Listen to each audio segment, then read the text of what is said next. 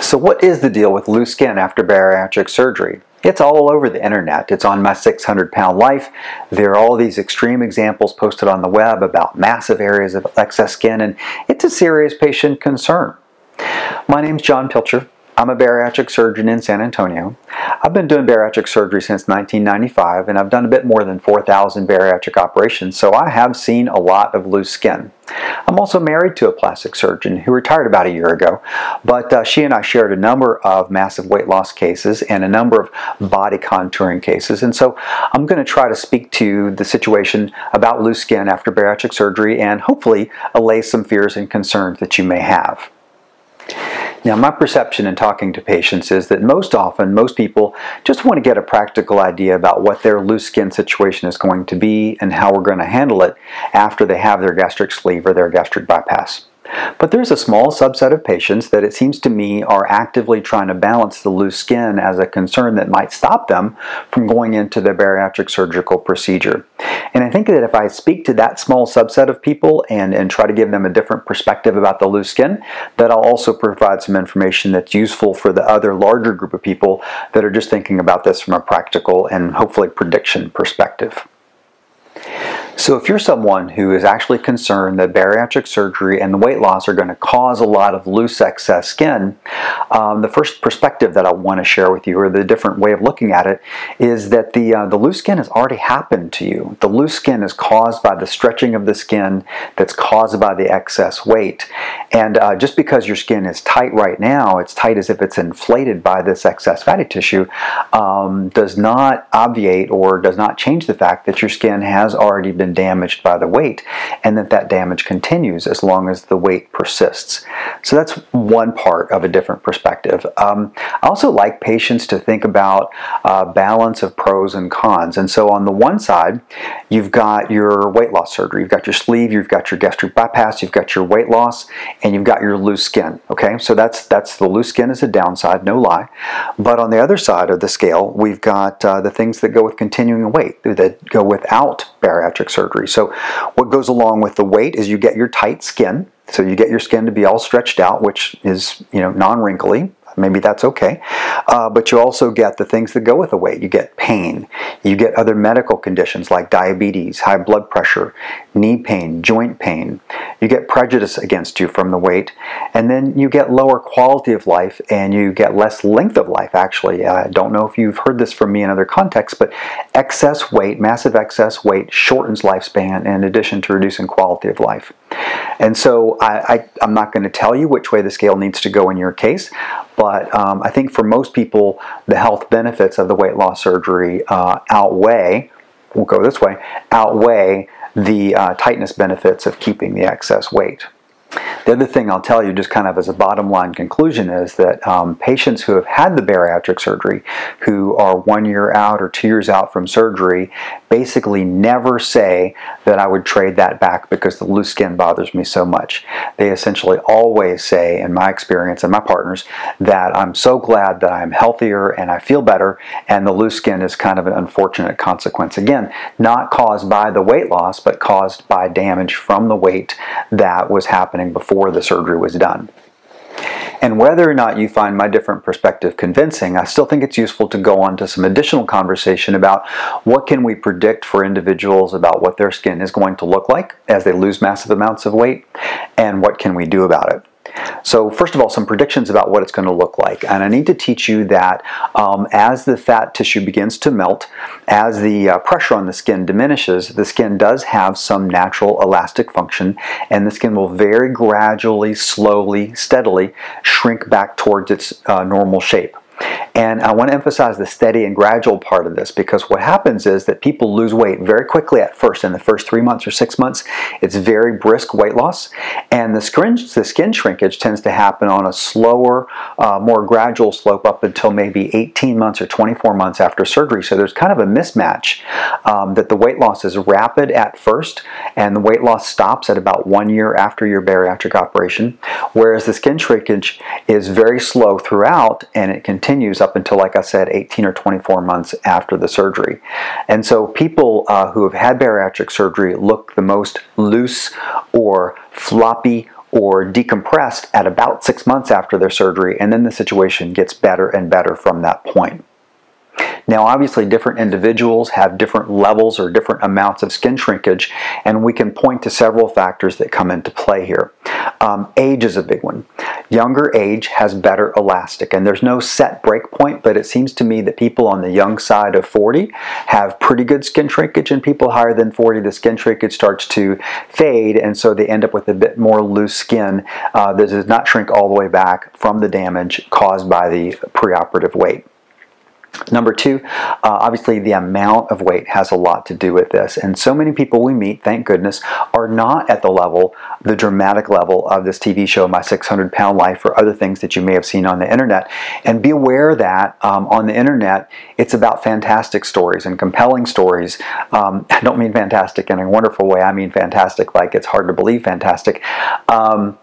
And these compelling stories are often the extreme end of things. And just as we talk to people about wanting to intervene at an earlier stage for their overall health benefit, we also want to intervene on the weight problem, this obesity condition, at an earlier stage for skin benefit, because the less size you have going in, the less damage or stretching you have in your skin, and the more normal you will be later on. Okay. So, big factor number one is age. Big factor number two is the absolute excess weight that that person may carry. The third factor is how is the weight distributed? And people come with many different weight distributions. Some people have it all in the middle of their body. Some people have it just on their hips and their thighs. Some people have it throughout the body. And then people have also distributions about internal fat and external fat. All these things come into play in terms of how the skin shrinks back over time. And then the last factor that I think is pretty important is whether you have been a smoker in the past or not. The nicotine involved with cigarette smoking or any kind of tobacco use does damage the elastic function of the skin. And so people who have a significant smoking history have less elastic and less ability for the skin to shrink back. The fifth factor that's often mentioned in the skin shrinkage equation is exercise. And exercise is widely recommended to assist with skin shrinkage. I'm asked about this very often, and I would love to tell you that yes, exercise will make your skin shrink better.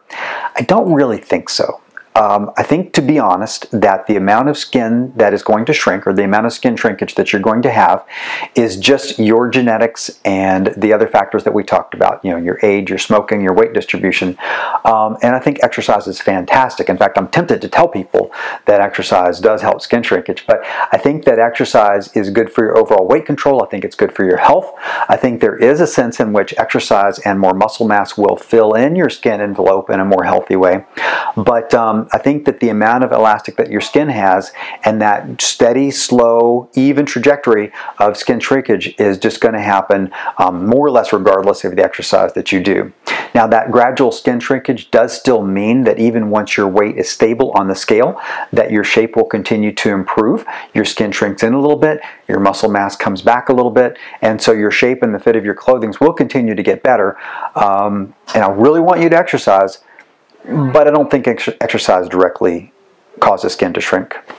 And so what I often find myself saying to people in practical terms as we sit together in the office is, look, granted, you're not going to be ready to go on the cover of Sports Illustrated swimsuit issue a year after your surgery, but still, in clothes, you're going to be fine. You're going to be looking normal, you'll feel normal, and you'll be treated in a normal way. Having said that, there can be some loose areas that kind of bother you. There may be some sagging of the belly, the butt, the boobs, and then maybe the arms as well. And so these areas, if they bother you, we start talking about plastic surgery for skin removal. Now, plastic surgery is very rewarding and very appropriate for people who have gotten to an appropriate time frame after their bariatric surgery. Personally, I like people to wait until about 18 months after their bariatric operation so that, number one, they're fully recovered from a nutritional, strength, systemic perspective, and also so that the skin gets to be more or less into the shape that it's going to end up, and that makes the plastic surgery more effective and more efficient. So meet with a plastic surgeon by all means at 6 months or 12 months after your surgery, and that will give you some time to plan ahead for your plastic surgical procedure. One unfortunate piece, at least in 2020, is that plastic surgery is rarely covered by insurance. And as a bariatric surgeon, I find this a bit offensive. I think that doing plastic surgery to remove that excess skin should be categorized as a reconstructive procedure, which means covered by insurance, like breast cancer reconstruction. But today, the insurance companies are very firm in claiming that no, this is a cosmetic procedure, and they refuse to cover it except in a few circumstances. The few circumstances where insurance may be providing some coverage are in cases of severe irritation underneath this skin flap that's called the pannus, and that irritation has the medical name of intertrigo, or if there is a special nerve condition where there's numbness on your thigh, that's called myalgia paresthetica. Now, about the insurance process, your bariatric surgeon and the bariatric team are not the ones that are going to handle insurance for your plastic surgery. That will be with the plastic surgery office. And just like your bariatric surgeons are expert in getting coverage for the bariatric surgery that you need, the plastic surgeons will be expert in assessing whether there's any potential for you to have your plastic surgery covered. And if not, we'll let you know and discuss what are your cash pay options. In my experience, probably only about 1/4 of patients would even want to go on to plastic surgery, and of those, about half go on to have plastic surgery, and those folks are very happy. They find it to be a very positive additional intervention after their bariatric operation to get back to fully normal. And as you know, I'm not a plastic surgeon, but I've seen a fair amount of plastic surgery, and I'm married to one, so I'm going to say a little bit about what to expect when you go for your plastic surgery consultation. Typically, the plastic surgery process is a multiple-step process. The plastic surgeon will very often start with the center of your body. That might be the belly and the boobs, and maybe working on the arms, and then go to the butt and the legs. And surgeons have very different perspectives about how much surgery should be taken on in one step. I definitely recommend that you respect your plastic surgeon's opinion and what they're comfortable with, and work with them on that process. It is very common to plan a second step or a third step and do some nip and tuck and some tweaks that come along. And one other thing I want to share with you as you learn about plastic surgery and talk to plastic surgeons is that when we're talking about skin removal for excess skin after massive weight loss, there is this dictum or this guideline that longer incisions lead to better results. And that's tricky because as patients and also as plastic surgeons, there's a desire to have shorter incisions or hidden incisions, and whereas that's nice for a lot of plastic surgical interventions, again, it doesn't work as well for massive weight loss and skin removal. I'll just use arms for an example. So it's common for folks after massive weight loss to have kind of floppy arm tissue here, what you might call bat wings. And a minimal incision approach would be to just work in the armpit or the axilla to try to pull that skin in and shrink it up, but that doesn't take care of the floppiness that's all along the arm. And so the arm, to get the best results if it's really floppy, is to start here and work all the way back up, and then work also into the axilla or the armpit to get that skin to shrink down comfortably. You could apply the same principles to the belly, where we need to go all across the front or sometimes even all the way around.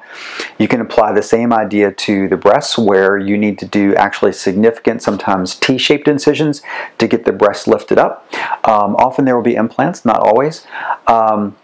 And one other common area of concern is the legs and the thighs, and I will just tell you that those areas are very tricky to operate, both in terms of getting good results and in terms of a higher level of complications on the thighs. And so if your plastic surgeon is advising against that, I will tell you that's probably for a good reason. Okay, so hopefully this has given you a better perspective on the issue of loose skin after massive weight loss. I hope it's something that you can feel a bit more comfortable with.